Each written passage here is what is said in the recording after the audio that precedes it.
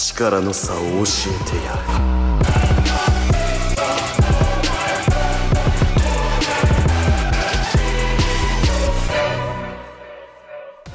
Hey, what is going on, guys? This is your boy the Death Smasher, and welcome back to another Bleach Brave Souls video. And today we are back with another news video, and today we got the entire mid-month gacha revealed by K-Lab themselves. We had the leak, and I practically posted it on the community tab.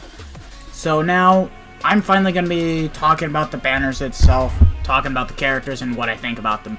So personally, I think all these three characters are good, but I do feel like they shafted Aizen again because they gave him a terrible first strong attack. But anyways, let me just go ahead and go over all banners. For starters, this is a premium banner.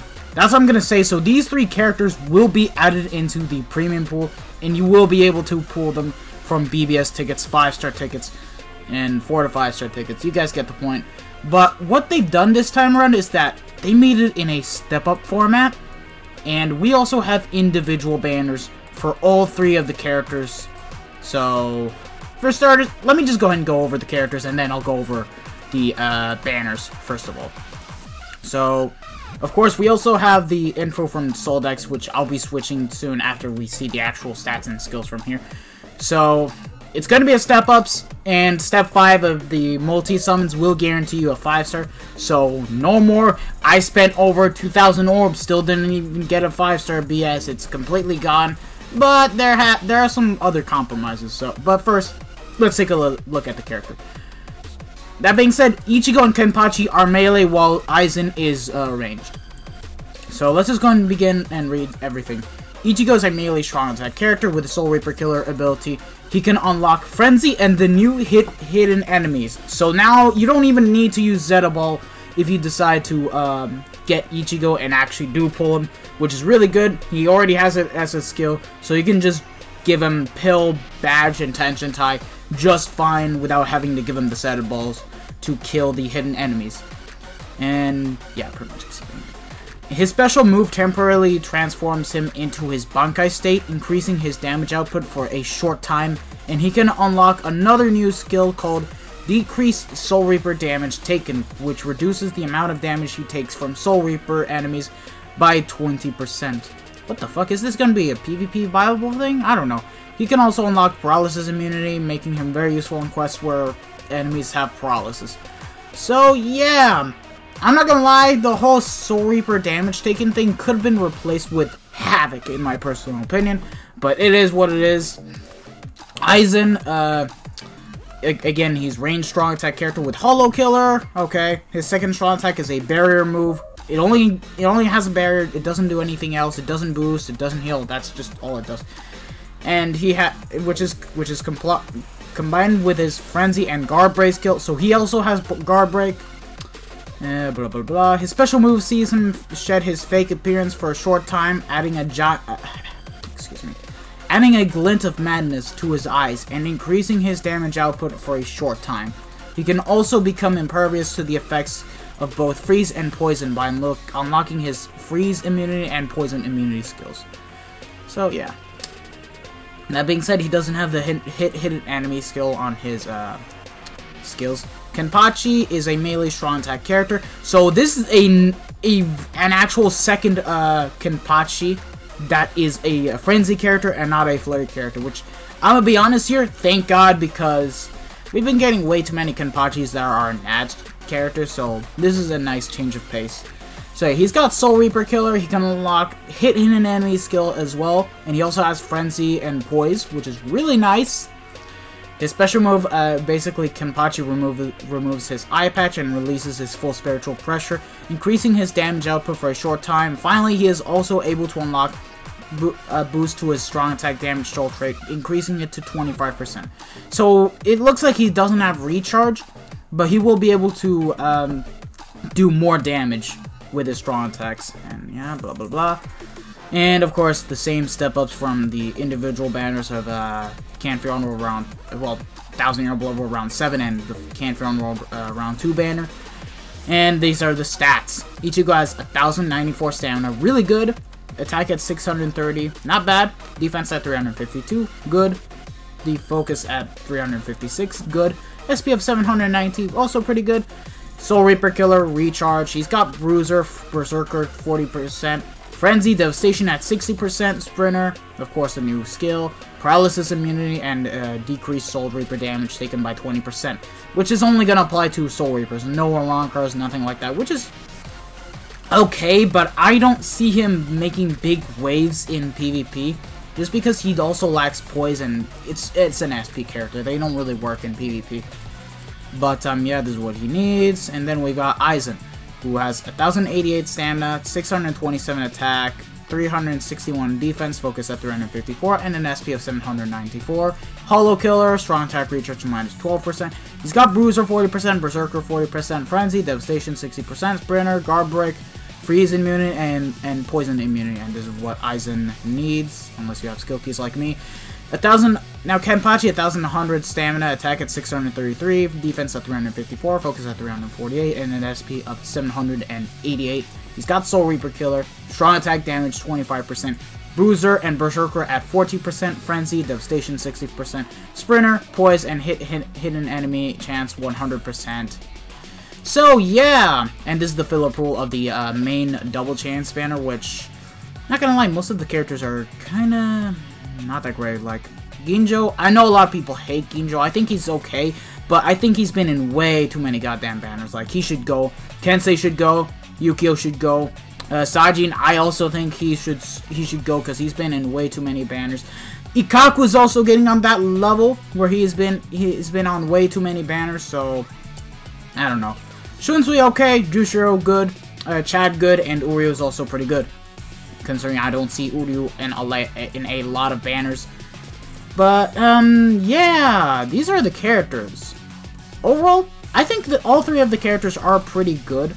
Okay, so one more thing I forgot to point out in my original recording is that the double chance banners, even though they made them step-ups, because they increased the filler pool to having 9 characters instead of the standard 6-character filler pool, of course, the rates have dropped from being 0.667% per character to being 0.5%. So it's basically going to be a 1.5% chance to even get Ichigo, Aizen, or Kenpachi, which is pretty bad.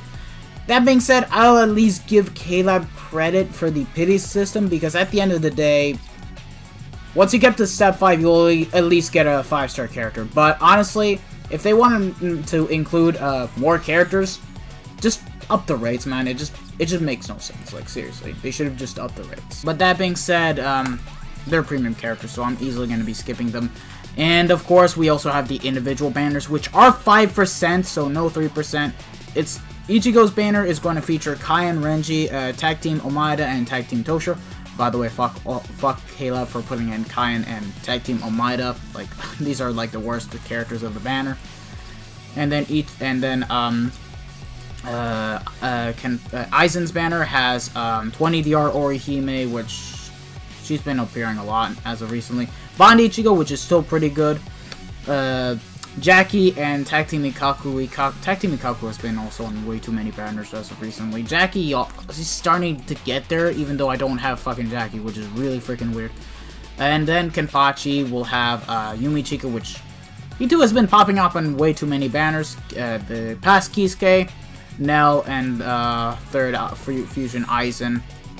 So yeah, these are the individual banners. Personally, I'd say to skip, because these characters will be back in latter banners in the future. It is going to take a while, but I'm just going to be honest with you guys. It's not worth pulling for these characters. That being said, now we're going to go ahead and take a look at the actual attacks, because we do have the attack information from Soldex. It's on the website for the BBS simulator, so shoutouts to Soldex for having that up. And let's just go ahead and take a look at their attack info. So first of all, we've got Ichigo. We don't need to go over the stats. So of course, he's melee. He's got transformation, mechanic. And notice how all three of these characters don't have any sort of debilitating status ailment, which is really weird. Not gonna lie. Really weird. So of course, he doesn't have long reach, so the radius is basically the same as Noitora's, where it's 375 on the NAD. His first strong attack is 475 radius. Pretty sure this is a lunge. 725 radius projectile. I think this is like a beam move similar to Ichibe's second strong attack. Actually, as a matter of fact, let's pull up Ichibe real quick. I think that's the same second strong attack he has. Like, hold on. 700. Yeah, okay, it's the same attack as Ichibe, and then it's a 975 AoE distant attack, which is pretty much the same as Zombie Toshiro's. So we can expect that to at least be very good once we actually get to see the gameplay. So Ichigo already looks busted as hell. And then, of course, once he transforms, his mags change from 120% to 150% for up to 30 seconds, which is really nice. So you'll be able to do extra damage. And now Aizen, here we have him. He's ranged, of course. He also has barriers and has a transformation mechanic. His Nat has range, is a ranged projectile Nat, similar. It's basically the same as Canfier on Roboticons. And would you look at that? They shafted him. Look at that first strong attack. It's a fucking projectile-based attack with 40% mag and its range quotient. Basically, this is the same fucking attack that's actually used on Kione and Sentato and Christmas Nanao. Yeah, they made his first pretty fucking terrible. Like, why? Come on. I swear, I don't get it, man. I just fucking don't. And wow, the transformation mechanic doesn't even help him. It only goes up to 50%. Really, bro? Really? And that's the strong attack he used the most. Like, what the fuck, man? And then his second strong attack, 120%. And its barrier, of course, it has melee collision. And at least his third strong attack is 1,000 radius full screen. So at least I'll give props to Caleb for actually making that good. But they shafted Aizen. I'm sorry, they shafted him already right off the bat after seeing the attack info. And now Kenpachi, which in my opinion, I believe he is actually the best of the banner. We'll just have to wait and see. But of course, he too does not have any debilitating status ailments. 375 radius, again, same Nat string as Canfier on World Notoras, no long reach. 475 radius, again, it's also going to be a lunge, melee collision. 725 projectile attack, melee collision, Ichibe's second strong attack again, and then 1,000 radius strong attack. So Kenpachi easily is looking to be the best of the banner. And of course, he does have a transformation which lasts up until 30 seconds. So yeah, I will say this, Kenpachi is actually better than Manga Mayuri from what we see here, because he's gonna be by far the hardest hitting Soul Reaper killer for heart, because he has Frenzy, Berserker at 40% and a strong attack damage link of 25%. Now he will lack long reach, not long reach, he will lack recharge, so his strong attacks do take a while to come back, but he has a really good kit and a really nice set of skills, making him easily by far one of the best heart Soul Reaper killers in the game. And I'd say he's actually better than True Bankai Ichigo, believe it or not. But I don't know. We'll have to wait and see. We will see the gameplay on the 15th, which is before the banner drops. So yeah, that's basically the entire attack pattern and what we know from the data mines of Soul Decks. So yeah, if you guys want my personal advice, just don't summon on the banner. That's all, because these guys will come back. So yeah, thank you guys for watching. I'll see you guys in my next video. I will be dropping a showcase on little girl Yachiru soon, considering I have not done a showcase of her, believe it or not. So yeah, I'll see you guys in the next one. Peace out.